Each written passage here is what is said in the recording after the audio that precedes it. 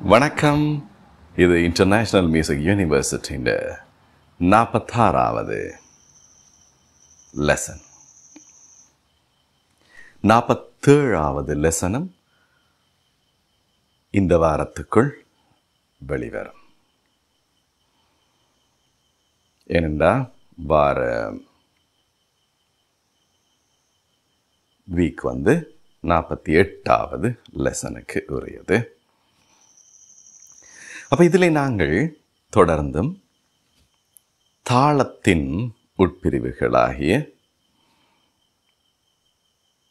அட்சரங்கள், அந்த அட்சரங்களின் உட்பிரிவுகளாகிய பல்சஸ் அல்லது மாத்திரைகள், இவைகளின் நுணுக்கங்களை பற்றி அறிந்து கொண்டு அதிலே பயிற்சிகளை செய்து கொண்டிருக்கின்றோம். பல்வேறு வழிகளில் அந்த பல்சஸை நாங்கள் புரிந்து கொள்ளும் நோக்கில் நாங்கள் வெவ்வேறு விதமான பயிற்சிகளை மேற்கொண்டு கொண்டிருக்கின்றோம். எங்களினுடைய தாள நுட்பத்தை பலப்படுத்தும் முகமாக மெட்ரோனோம் இலவசமாக இந்த கருவியை எங்களோட ஹேண்ட்ஃபோனில், மொபைல் ஃபோனில் இன்ஸ்டால் பண்ணி போட்டு, அது ஐஃபோனாக இருந்தாலும் சரி, iPad, Android phone, any Android phone இதுலேயுமே இன்ஸ்டால் பண்ண முடியும். இதில் இன்ஸ்டால் பண்ணிட்டு நாங்கள் அதனை செய்து கொண்டு இருக்கின்றோம். அதில் நாங்கள் சென்ற வாரம் செய்து பார்த்த பயிற்சி, அது இப்படி 3 பீட்ஸை வச்சு கொண்டு செய்து பார்க்கப்பட்டது. அதனை நீங்களும் செய்து பார்த்திருப்பீர்கள். இப்பொழுது இந்த வாரமும் என்ன செய்ய போகின்றோம் என்றால், இந்த 3ஐ வைத்துக்கொண்டு 1 2 3 1 2 3 1 2 3 4 இப்படி செய்ததுக்கு பதிலாக இப்போ இந்த பீட்ஸ் பார 4/4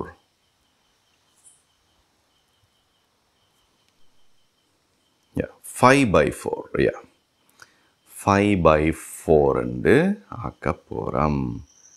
5 beats per bar. 1 2 3 4 5 இருக்கும். இந்த 5 வச்சுக்கொண்டு நாங்கள் என்ன செய்து பார்க்க போகிறோம் என்றால், ஃபர்ஸ்ட் எங்களுக்கு இலகுவாக 60 BPM 60 beats per minute இதிலே பயிற்சிகளை மேற்கொள்ளுகின்ற போது எங்களுக்கு இலகுவாக இருக்கும். முதல்ல என்ன செய்ய போகிறோம் என்றது மெத்தடாலஜியை நாங்கள் புரிந்து கொள்வோம். அப்படி மெத்தடாலஜியை என்ன செய்ய போகிறோம் என்றதை புரிந்து கொண்ட பிறகு நாங்கள் எங்களினுடைய ஸ்கில்ஸை இம்ப்ரூவ் பண்ணக்கூடிய மாதிரி அந்த 60 BPM-இல் இருந்து நாங்கள் முன்னேறி செல்வோம். எப்படி முன்னேறி செல்வோம்? BPM வேகத்தை, தாளத்தின் வேகத்தை கூட்டிக் கொண்டும் பயிற்சிகளை செய்து கொண்டு போவோம். தாளத்தின் வேகத்தை குறைத்து கொண்டு பயிற்சிகளை செய்து கொண்டும் போவோம். ரெண்டுமே முன்னேற்றம் தான்.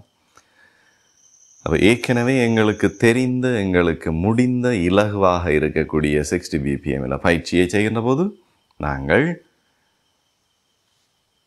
எங்களினுடைய ஸ்கில் டெவலப்மெண்ட்டை விட, அப்போ அடைகிற ஸ்கில்லை விட, திறமையை விட, திறமை மட்டத்தை விட நாங்கள் அதனுடைய BPM-ஐ அதிகரிக்கின்ற போதும், அதாவது வேகத்தை அதிகரிக்கின்ற போதும், வேகத்தை குறைத்து கொண்டு செல்கின்ற போதும் அதிகமான திறன் மட்டத்தை நாங்கள் ஸ்கில் லெவலை நாங்கள் அடைந்து கொள்வோம். அதைத்தான் இப்பொழுது செய்து பார்க்க இருக்கின்றோம். என்ன செய்ய போகிறோம்? 1 2 3 1 2 3க்கு பதிலாக இந்த வாரம் 1 2 3 4 1 2 3 4 என்று போய் அதனை மாற்றும் போது, ஷிஃப்ட் ஆகும்போது நாங்கள் 1 2 3 4 5 என்று சொல்ல போகின்றோம்.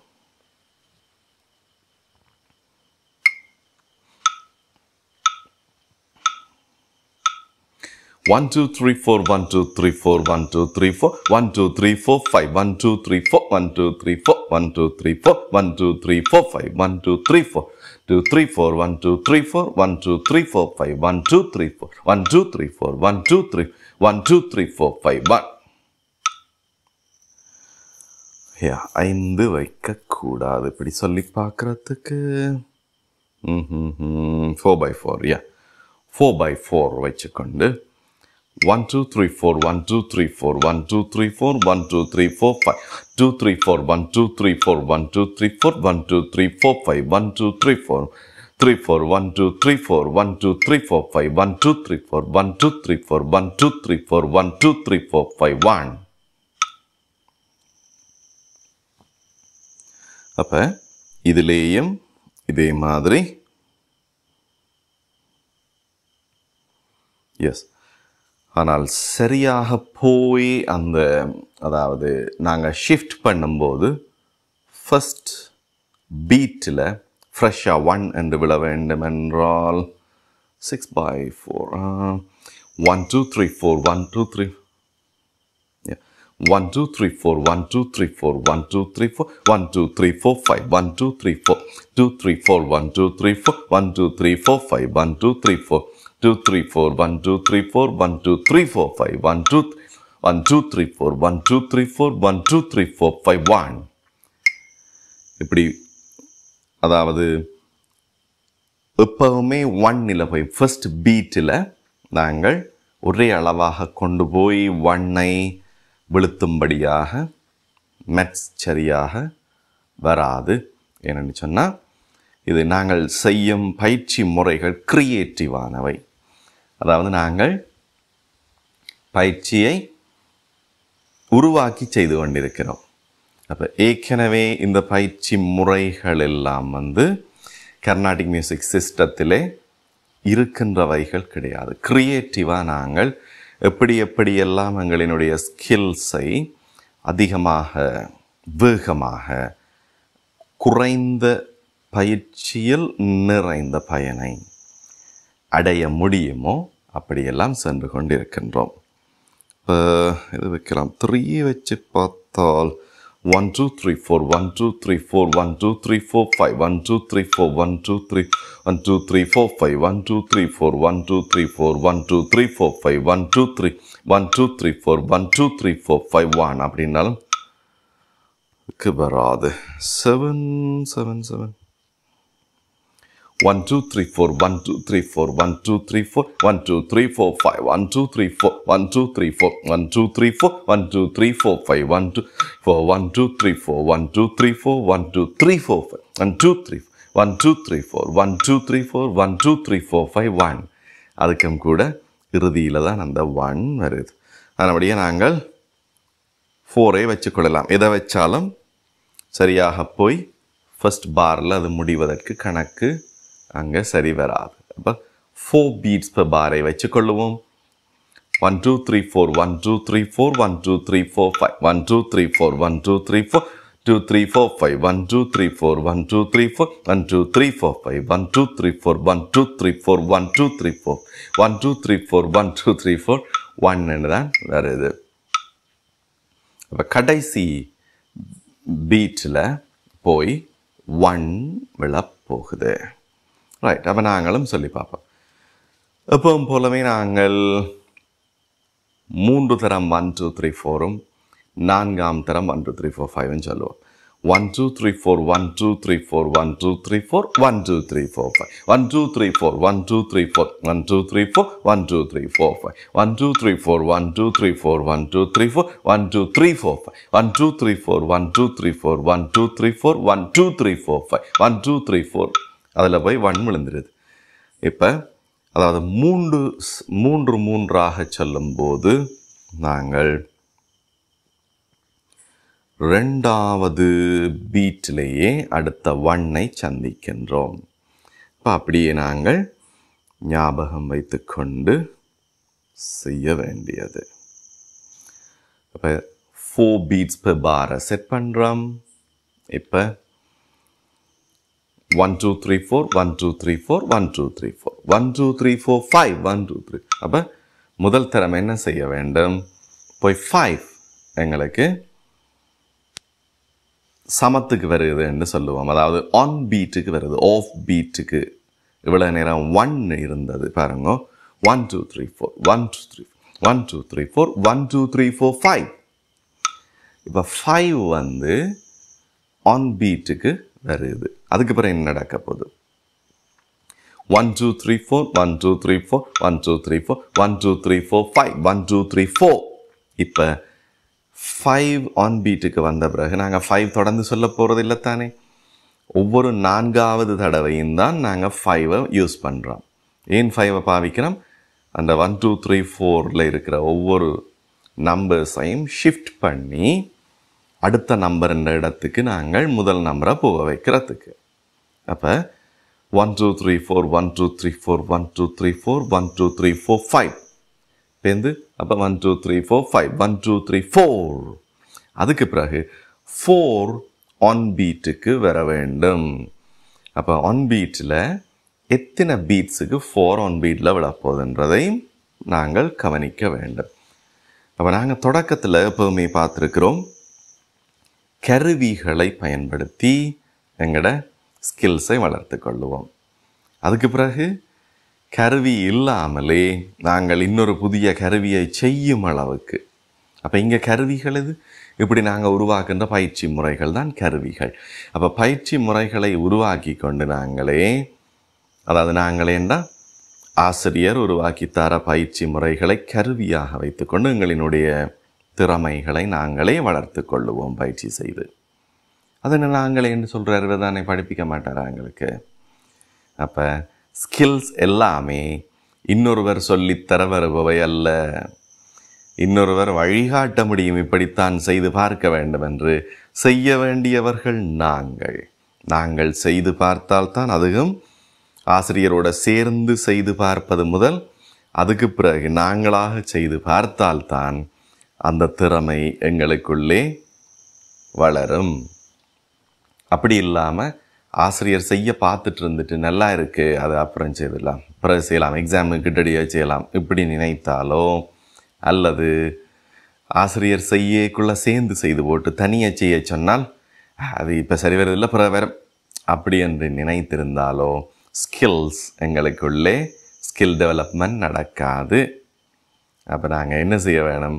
கட்டாயம் ஆசிரியர் செய்து காட்டின பிறகு நீங்களாக இவற்றை விளங்கி கொண்டு பின்னர் லெசன் முடிஞ்சோடனே செய்து பார்க்க வேண்டும். அப்போ தான் அதற்குரிய பயனை அடைய முடியும். அப்போ இப்போ என்ன செய்கிறோம் என்றால், முதல் கருவிகளுக்கு உள்ளே, அதாவது கருவி என்ன, இதுவும் ஒரு கருவி தான். அதே நேரம் இந்த சிஸ்டம், நாங்கள் பயிற்சி முறைகளை உருவாக்குறோம், அந்த சிஸ்டம்ஸும் ஒவ்வொரு கருவிகள் தான். அப்போ அதாவது 1 2 3 4 3 தரம் சொல்லுங்கோ, பிறகு 4ஆம் தரம் 1 2 3 4 5 சொல்லுங்கோ என்றெல்லாம் உருவாக்குறேன் நான். இப்போ அந்த கருவிகளை நாங்கள் முதலிலே நன்றாக விளங்கி கொண்டு அதனை பயன்படுத்துவோம். அதுக்கு பிறகு அந்த கருவிகள் தங்கட பாட்டுக்கு போய்கொண்டே இருக்கும். நாங்கள் எங்களினுடைய திறமை வளர்ந்த பிறகு எங்கட பாட்டுக்கு கருவியை கவனிக்காமலே அதை செய்யக்கூடிய வல்லமையை பெற்றுவிடுவோம். அதுக்கு பிறகு என்ன நடக்கும்? என்னென்ன அப்படி ஒரு வல்லமையை பெற்றுவிட்டோம் என்று காண்றது, நாங்கள் இதெல்லாம் எண்ணி 5 அங்கே போய் விழுது, 5 இங்கே போய் விழுது, இப்படியெல்லாம் அதுக்கு பிறகு ஞாபகம் வைக்க மாட்டோம். சாதாரணமாக 1 2 3 4 செய்வோம். ஆனால் அந்தந்த இடத்துல தானாக போய் அந்த 5 4 எல்லாம் விழுந்து கொண்டே போகும். அதுதான் கருவியை தாண்டிய நிலை. அந்த கருவிகள் அதுக்கு பிறகு எங்களுக்கு தேவையில்லை என்ற நிலை. அதுக்கு பிறகு அதை விட அட்வான்ஸ்டான கருவிகளை நீங்களே உருவாக்கி கொள்ளுவீர்கள். அப்படி உருவாக்கி நாங்கள் அடுத்தடுத்த ஸ்கில் லெவலுக்கு போவோம். அதுக்கு பிறகு அந்த கருவியை கொண்டு பயிற்சி செய்கின்ற போது அந்த கருவியை விட நாங்கள் முன்னேறியவர்களாக வருவோம். அதுக்கு பிறகு அதை விட கிரிட்டிக்கலான, அதாவது இன்னும் முன்னேற்றக்கூடிய எங்களை அப்படியான கருவிகளை கண்டுபிடிப்போம். இப்போ நாங்கள் எங்களோட உடம்பை பலப்படுத்துறதுக்கு எக்ஸசைஸ் செய்வோம். அப்போ முதல் நாள் என்ன செய்வோம்? சரி, ஒரு இதிலிருந்து அது வரைக்கும் ஓடவே களைச்சிப்போம். ஐயோ இயலாதப்பா யாராலையிலும் அப்படி. அதுக்கு பிறகு இதிலிருந்து அதுக்கு இப்போ நாங்கள் ஒவ்வொரு நாளும் ஓடுற தூரத்தை அதிகரிக்கிறதுக்கு என்ன செய்கிறோம், நாங்கள் கிரவுண்ட்ஸுக்குள்ளே ஒரு ரவுண்டு ஓடுங்கோ. அதுவே களைச்சி விழுந்து பாதியில் காலை பிடிச்சு கொண்டு நிற்போம். 2ஆம் நாள் சரி ஒரு ரவுண்டும் இன்னும் ஒரு 10 ஸ்டெப்ஸும் ஓடுங்கோ. இப்படியே அதிகரித்து கொண்டு போய் கடைசியில் 10 ரவுண்ட் 15 ரவுண்டு அதிகரித்து கொண்டு செல்வோம். என்ன செய்கிறோம், சிஸ்டத்தை மாத்திரம், அதாவது கருவிகளை நாங்கள் சிக்கலானவையாக கொண்டு செய்து அதன் மூலம் எங்களோட ஸ்கில் லெவலை இம்ப்ரூவ் பண்ணி கொண்டே போகிறோம். அப்போ ஒரு ரவுண்டு ஓடுற அந்த கருவியை நாங்கள் இந்த 2 ரவுண்டு ஓடுற கருவியாக மாற்றம் செய்கிறோம். அது மாதிரித்தான் இந்த சிஸ்டம் நாங்கள் இப்படியான சிஸ்டங்களை உருவாக்கி கொண்டே இருப்போம். அப்போ நாங்களே கொஞ்சம் பயிற்சி இப்படி ஆசிரியரினுடைய உருவாக்குற சிஸ்டத்தில் செய்து பழகினவரை எங்களுக்கே இலகுவாக தெரியும் எப்படி இதை விட இன்னும் எங்களை இம்ப்ரூவ் பண்ணக்கூடிய சிஸ்டத்தை எப்படி உருவாக்குறது. நாங்களே அந்த சிஸ்டத்தை உருவாக்கி நாங்கள் பயிற்சிகளை அதிகரித்து கொண்டே செல்வோம். அப்போ ரொம்ப இலகு.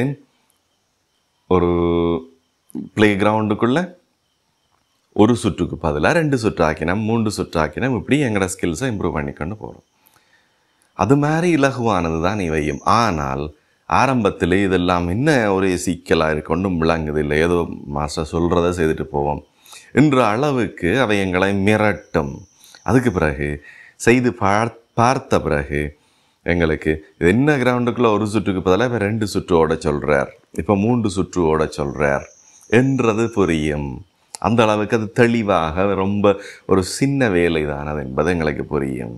ஆனால் அந்த சின்ன வேலை தான்ன்றதை புரிகிறதுக்கு நாங்கள் இந்த சின்ன சின்ன பயிற்சிகளை திரும்ப திரும்ப செய்து அக்யூரசியை அடைய வேண்டும். அப்போ இந்த கருவியோட தெளிவாக அந்தந்த இடத்துல 5 விழணும், 4 விழணும். அப்போ கொஞ்சம் முன்னுக்கு பின்னுக்கு விழக்கூடாது. அந்த நிலையை நாங்கள் அடைய வேண்டும். அடைந்த பிறகுதான் இவ்வளோ சிம்பிளாக இதுக்காக எவ்வளோ நாளும் மினக்கட்டும் என்ற எண்ணம் எங்களுக்கு தோன்றும் என்று நாங்களே யோசிக்க தொடங்குவோம். அதுதான் ஸ்கில் இம்ப்ரூவ்மெண்ட். எஸ், இப்போ 4 எத்தனை பீட்டில் விளப்பதுன்னு பார்க்க போகிறோம். இந்த கருவியை முதல்ல படிக்கிறோம். அதுக்கு பிறகு கருவின்றாது இப்போ இதை படிக்கலை, நாங்கள் இதை படித்து முடிச்சிட்டோம். இதில் எப்படி பீட் செட் பண்ணுறது இல்லை. இந்த சிஸ்டம் இப்போ உருவாக்கி இருக்கிற 1 2 3 4 1 2 3 4 1 2 3 4 1 2 3 4 5 சொல்லிக்கொண்டே போங்கோ என்ற சிஸ்டத்தை நாங்கள் வேறு ஆணி வேறையாக படிக்கிறோம். அப்போ தான் அந்த சிஸ்டத்தை நாங்கள் பிளவிடாமல் ஃபாலோ பண்ண முடியும். ஒரு கருவியை புதுசாக கொண்டு சேர்த்தால் ஒரு லேபில் முதல்ல அந்த கருவியை பற்றி டெக்னீஷியனுக்கு விளக்கம் கொடுப்பார்கள். யார்? அந்த கருவியை விற்பனை செய்கின்ற விற்பனை முகவர்கள், ஏஜென்ட்ஸ். அந்த கம்பெனி டைரக்டாக வரப்போகிறதில்லை. அப்போ அந்த கம்பெனியின் ஏஜென்ட்ஸ் விளக்கத்தை கொடுப்பார்கள், அல்லது டிஸ்ட்ரிபியூட்டர்ஸ் விளக்கத்தை கொடுப்பார்கள். அதுக்கு பிறகு அந்த டெக்னீஷியன் ஸ்டூடெண்ட்ஸ் எல்லாருக்கும் விளக்கம் கொடுத்து அதுக்கு பிறகு தான் அந்த கருவியை கையில் கொடுப்பார்கள். கருவி என்றால் இப்போ இது இல்லை, அந்த சிஸ்டத்தை கையில் கொடுப்பார்கள், பாவிங்க. இல்லைண்டா சிஸ்டத்தை சும்மா வச்சுக்கொண்டு பாவிக்க தெரியாமல் அது சும்மா இருக்கும். அதை பயன்படுத்தாட்டி அது சும்மா கிடந்து கடல் கட்டி வீணாக போகும். அதில் அறகுறையாக பாவிச்சிட்டு மிச்ச பயனை அதை கொண்டு அடையாமல் விட்டாலும் அதை வாங்கின காசுக்கு அது அதை விட விலை குறைஞ்ச சிஸ்டத்தை வாங்கி இருக்கலாம். ஆகவே நீங்கள் இந்த பயிற்சிகளை நீங்களாக முழுமையாக மேற்கொள்ளாவிட்டால் உங்களுடைய அப்பா அம்மா அங்களுக்கு தார ஃபீஸ் வேணும். அப்போ இதுலேயும் பார்க்க குறைந்த குவாலிஃபிகேஷனுடைய குறைந்த ஃபீஸை வாங்குகிற வேறு இசை ஆசிரியர்களிடம் நீங்கள் பயிற்சியை மேற்கொண்டிருக்கலாம். ஆகவே இங்கே பயிற்சி கொள்ளுறீங்கள் என்றால் அதற்குரிய முழு பயனையும் அடைய வேண்டும் என்றால் இந்த சிஸ்டத்தை முழுமையாக நீங்கள் பயன்படுத்தி முடித்துவிட வேண்டும். எஸ், 1 2 3 4 1 2 3 4 1 2 3 4 1 2 3 4 5 1 2 3 4 1 2 3 4 1 2 3 4 1 2 3 4 5. என்ன நடந்துச்சு? எத்தனை தரம் அந்த ஆன் பீட்டில் 4 விழுந்துச்சு? நீங்கள் தான் சொல்ல போகிறீங்க. ஆன் பீட்டில் 1 2 3 4 1 2 3 4 இப்படி 4 போய் ஆன் பீட்டிலேயே விழுந்து கொண்டிருந்தது எத்தனை தடவை, எத்தனை தரம்? How many occurrences? 4 1 2 3 4 1 2 3 4 1 2 3 4 1 2 3 4 5 1 2 3 4 1 2 3 4 1 2 3 4 1 2 3 4 5 1 2 3. அப்போ இந்த 3க்கு மாறிடுது. இன்னொரு முறை பாடுறேன். அப்போ 3க்கு மாற முதல் 3 ஆன் பீட்டுக்கு வந்தது இப்போ ஒரு கட்டத்தில். அதுக்கு முதல் 1 தான் ஆன் பீட்டில் போய்கொண்டிருந்தது. அதுக்கு பிறகு 5 ஒரே ஒருக்கா மட்டும் ஆன் பீட்டுக்கு வந்து அதுக்கு பிறகு 4 ஆன் பீட்டில் சில தடவைகள் போனது. அதுக்கு பிறகு திரும்பவும் ஒருக்கா 5 நாங்கள் உள்ளுக்கு கொடுத்து ஷஃபிள் பண்ணி விட்டோடனே 3 ஆன் பீட்டுக்கு வருது. அப்போ 4 எத்தனை தடவைகள் ஆன் பீட்டிலே நின்றது? திரும்பவும் 1 2 3 4 1 2 3 4 1 2 3 4 1 2 3 4 5 1 2 3 4 1 2 3 4 1 2 3 4 1 2 3 4 5 4 தடவைகள் 4 பீட்டில் 4 ஆன் பீட்டாக விழுந்தது. பாருங்க திரும்ப 1 2 3 4 1 2 3 4 1 2 3 1 2 3 4 5 1 2 3 4 1 2 3 4 1 2 3 4 1 2 3 4 5. அப்போ அந்த 5லையும் வந்து 4 தான் போய் ஆன் பீட்டில் விழுந்தது. இனி 3 ஆன் பீட்டிலே விழப்போகின்றது. அப்போ ஆன் பீட்டில் 3 விழ தொடங்கின பிறகு அது எத்தனை தரம் விழுதுண்டு இப்போ எண்ணுவோம். அதுக்காக நாங்கள் 4 விழுகிற இடத்துல இருந்து சொல்லுவதுண்டா அவ்வளவு சுகம் இல்லை. நாங்கள் பயிற்சி என்னெல்லாம் மேற்கொள்ளும் வரைக்கும். அப்போ நாங்கள் முதல்ல இருந்து தான் ஒவ்வொரு முறையும் தொடங்க வேண்டி இருக்கும். இப்படி இடையில் விட்டா அதுக்கு பிறகு எங்கே தொடங்க சொன்னாலும் அங்கே தொடங்குகின்ற கெட்டித்தனத்தை நாங்கள் அடைவோம். அதாவது ஒரு பாட்டு படிக்கிறோம், அந்த பாட்டை இடையில் விட்டால் கொஞ்சம் பிறங்க முதல்லேருந்து தொடங்கவா அப்படின்னு கேட்பீங்க பர்சனல் கிளாஸில். இந்த இதிலேருந்து பாடுங்கொண்டா நான் முதல்ல இருந்து பாடுறேன்னுவீங்க. ஏன்? முதல்ல இருந்து பாடுவதற்கு திறன்கள் குறைய போதும். இடையில் ஒரு இடத்துல இருந்து பாடுறதுக்கு கூடின பயிற்சி எங்களுக்கு அந்த பாடலிலே வேண்டும். ஒரு வரியை சொல்லித்தரும் போது அதில் 2 சொல்ல பிரித்து அதை மட்டும் பயிற்சி அளிக்க வேண்டும்னு நான் சொல்லி கொடுத்தால் நீங்கள் என்ன சொல்லுவீங்க? முதல்ல இருந்து பாடுறனே அந்த லைனையாவது. அப்போ அட்லீஸ்ட் அந்த லைனை ஃபர்ஸ்ட்லேருந்து பாடுவதற்கு உங்களுக்கு குறைந்த திறமை போதும். ஆனால் அதில் பின்னுக்கு ஒரு 2 சொல்லை ஸ்பெசிஃபிக்காக பாடுறதுக்கு அதை சொல்லி தந்தால் கூட அதை பாடுவதற்கு எங்களுக்கு திறமை அதிகரிக்கப்பட்டிருக்க வேண்டும். அப்போ ஏதாவது ஒரு சிஸ்டத்தை இடையில இருந்து தொடங்கணும் என்றாலும் அதற்கு அதிக திறமை வேண்டும். ஆரம்பத்தில் இருந்து திருப்பி தொடங்கி வரேன்டா குறைந்த திறமை போதும். ரைட். இப்போ 3 எத்தனை ஆன் பீட்ஸில் விழப்போகுதுன்னு என்ன போகிறீங்க?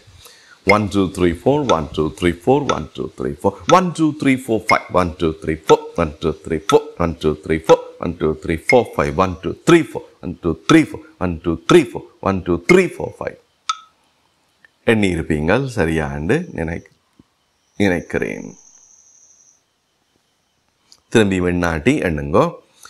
1 2 3 4 1 2 3 4 1 2 3 1 2 3 4 5 1 2 3 4 1 2 3 4 1 2 3 4 1 2 3 4 5 1 2 3 4 2 3 4 1 2 3 1 2 3 4 5 1 2 அங்கே 2க்கு போயிட்டுது. 4 தடவைகள் ஆன் பீட்டிலே 3 விழுந்தது. அதுக்கப்புறம் என்ன நடக்க போகுதுன்று பார்ப்போம்.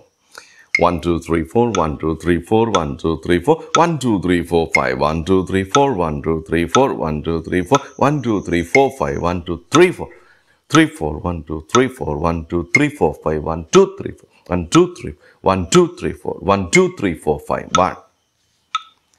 இப்போ 2 எத்தனை தடவைகள் ஆன் பீட்டில் விழுந்தது? திரும்ப பார்த்து 2வே எண்ணுங்க. எத்தனை ஆன் பீட்ஸ்?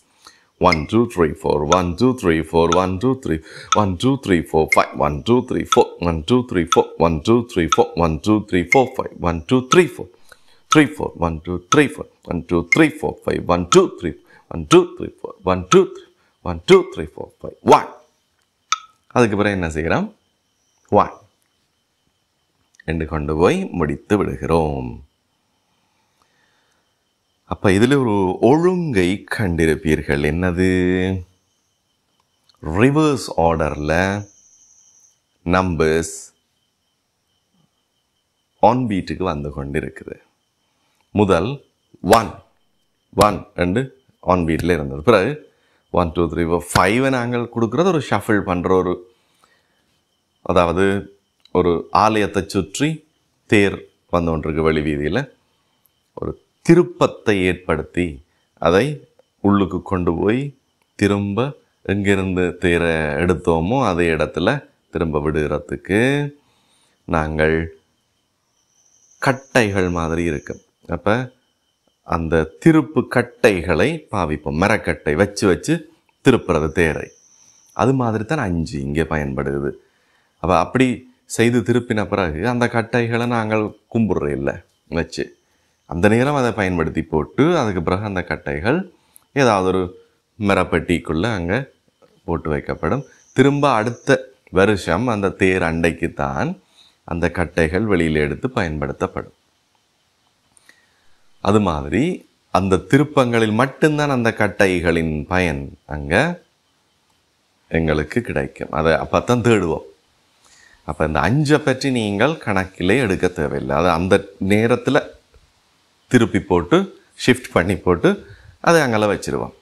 அப்போ 5 இப்போ நாங்கள் கணக்கெடுத்து இங்கே விழுதுன்னெல்லாம் எண்ணிக்கொண்டிருக்கிறது இல்லை.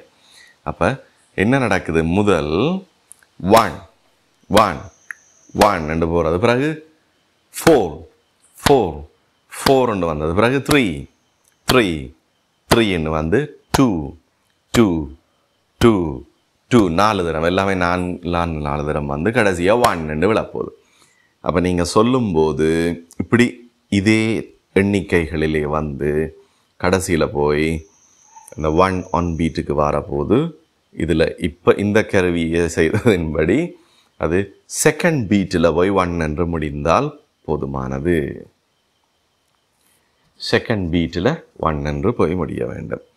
இப்போ முழுமையாக அதனை திரும்ப செய்து பார்த்தோம் என்ற நாங்கள் 1 2 3 4 1 2 3 4 1 2 3 4 1 2 3 4 5 1 2 3 4 1 2 3 4 2 3 4 1 2 3 4 5 1 2 3 4 1 2 3 4 3 4 1 2 3 4 5 1 2 3 4 1 2 4 1 2 3 4 1 2 3 4 5 1.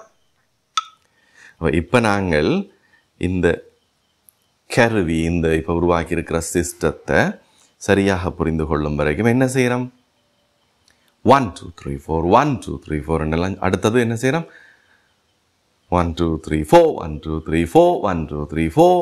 அப்போ 1 விட 4க்கு அதிகமான அழுத்தத்தை கொடுப்பதன் மூலம் நாங்கள் அந்த 4 கஷ்டப்பட்டு கொண்டு போய் அந்த ஆன் பீட்டுக்கு விழுத்துவோம்.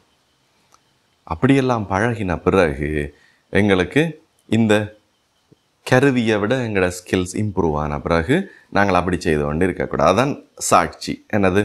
இந்த கருவியை விடவும் எங்களோட ஸ்கில்ஸ் கூட இம்ப்ரூவ் ஆகிட்டுதுன்னா அதற்கு என்ன சாட்சி? எவிடன்ஸ். நாங்கள் அந்த 4 1 2 3 4 1 2 3 4ன்னு கஷ்டப்பட்டு கொண்டே அந்த பீட்டில் விழுத்த மாட்டோம். எப்போவுமே ஆல்வேஸ் 1 2 3 4 தானே இந்த சிஸ்டம் அந்த சிஸ்டம் டிஃபால்ட்டாக 1 2 3 4ன்னு தான் இருக்குது. அதுக்கு பிறகு நாங்கள் 5 கொடுத்து அந்த நம்பர்ஸை பின்னுக்கு ஷிஃப்ட் பண்ணி எடுக்கிறோம் என்றாலும் சிஸ்டம் என்னது 1 2 3 4. அப்போ அந்த சிஸ்டத்தில் சில மாறுபாடுகளை ஏற்படுத்தி நாங்கள் எங்களோட பயிற்சிக்கு பயன்படுத்துகிறோம். எனது 1 2 3 4 1 2 3 4 1 2 3 என்று 1 2 3 4 4 1 2 3 4 1 2 3 என்று மாற்றுகிறோம்.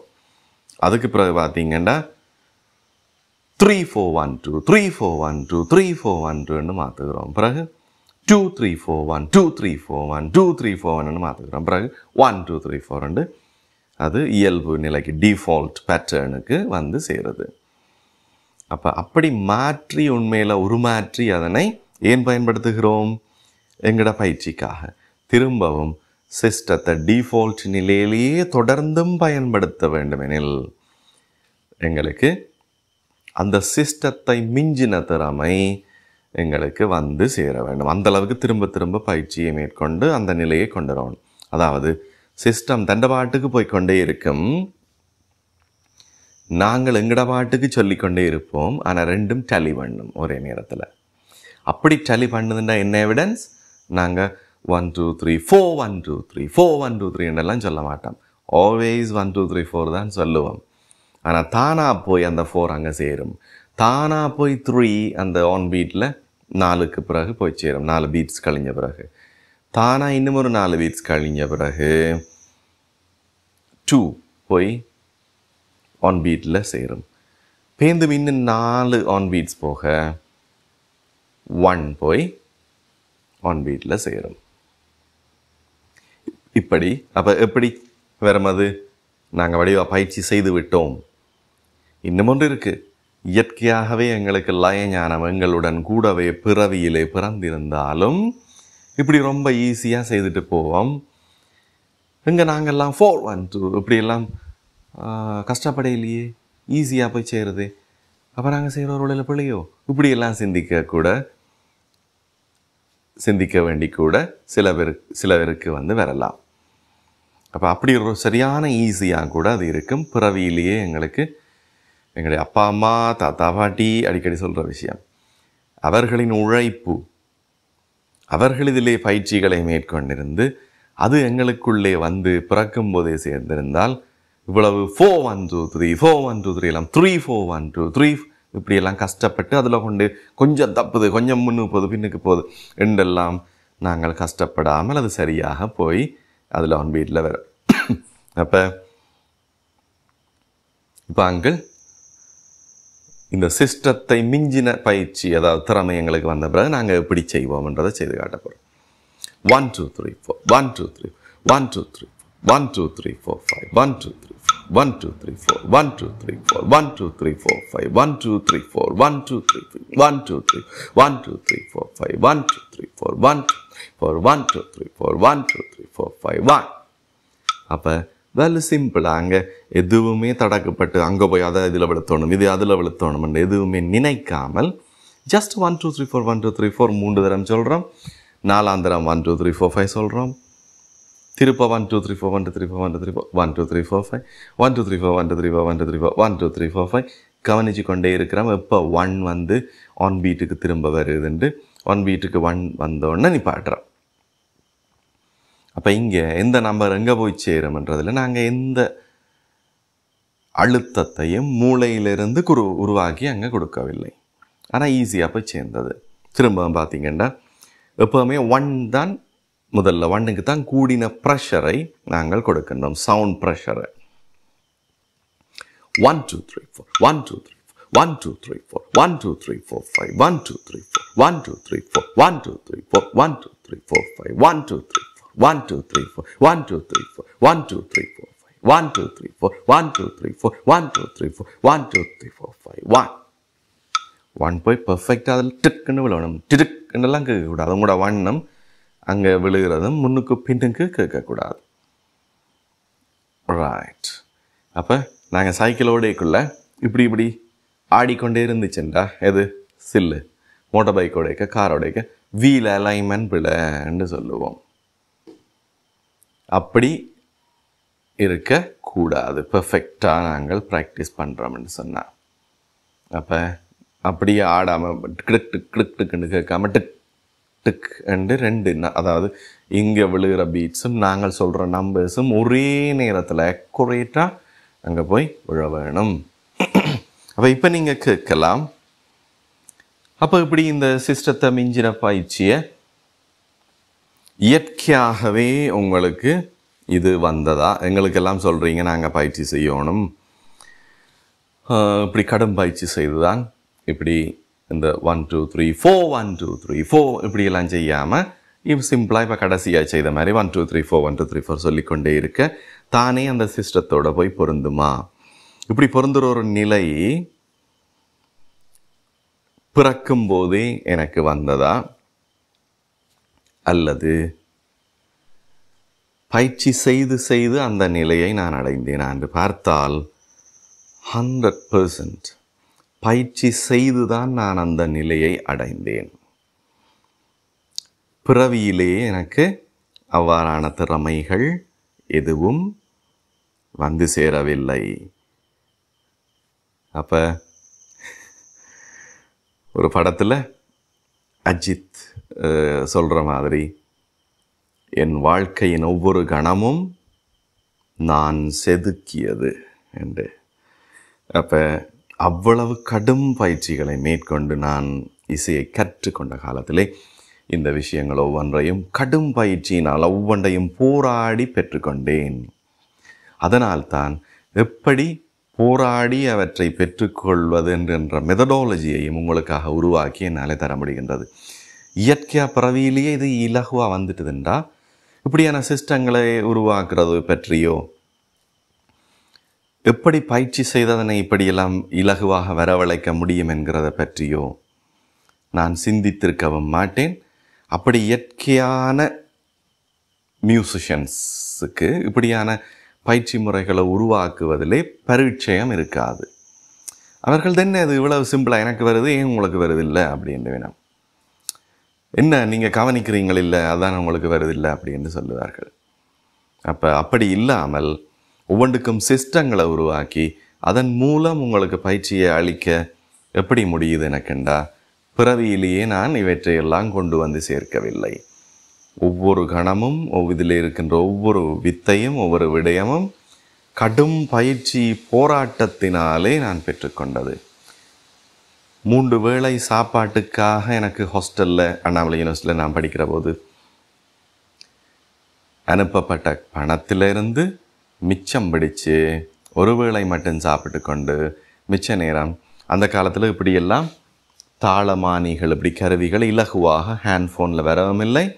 ஹேண்ட்ஃபோனை அவ்வளவு இலகுவாக காசு கொடுத்து வாங்கக்கூடிய நிலைமையும் எல்லாருக்கும் இருக்காது. அவ்வளவு விலை ஹேண்ட்ஃபோன். அப்போ ஒவ்வொரு ஹேண்ட்ஃபோனும் முந்தைய ஒரு செங்கட்டி மாதிரி இருக்கும், கொண்டு தெரியணும் இப்படி. அந்த காலத்திலே ஒரு ஹேண்ட்ஃபோன் 50,000 ரூபா வரைக்கும் வரும். அதாவது 50,000ன்றது உங்களுக்கு அது உங்களோட நாட்டு பணத்தில் நீங்கள் யோசிக்கும் போது உங்களுடைய அப்பா அம்மாவை கேட்டிங்கன்னா சொல்லுவினோம் 50,000 ஸ்ரீலங்கன் ருப்பீஸ் என்றால் உங்களுடைய பணத்தில் விடது.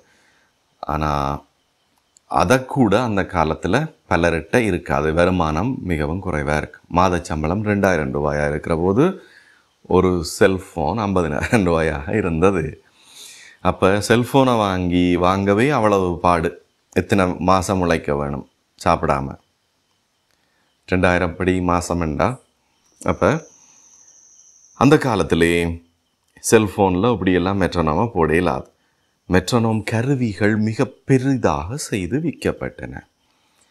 அவற்றை அவ்வளவு விலை கொடுத்து அப்போ உதரும் வாங்கி தர மாட்டார்கள். என் அப்பா அம்மா வேறு உதரட்டையுமே இல்லை, ஏன் உன்னட்ட மட்டும் அது வர வேண்டும் என்று பண்ணி தர மாட்டினான். அப்போ நானே ஹாஸ்டலில் சாப்பாட்டுக்கு அனுப்பப்பட்ட காசில் ஒரு நேரம் சாப்பிட்டு கொண்டு 2 நேரம் சாப்பாட்டை காசை மிச்சம் பிடிச்சு அந்த கருவியை வாங்கி நானே ஹாஸ்டலில் வச்சு தாளம் போட்டு பயிற்சி செய்தேன். ரைட். அப்போ இப்போ எல்லாம் உங்களுக்கு அப்படி கடுமையான நிலைமைகள் இல்லை. கைக்குள்ள கருவி இருக்குது, பயிற்சி செய்ய நேரமும் தாராளமாக இருக்குது. பயிற்சி செய்தால் வேகமாக நீங்கள் முன்னேறி வர முடியும் என்று கூறிக்கொண்டு அடுத்த வாரம் உங்களை மீண்டும் சந்திக்கும் வரை வணக்கங்களுடன் விடைபெறுவது உங்கள் டாக்டர் தர்ஷனன்.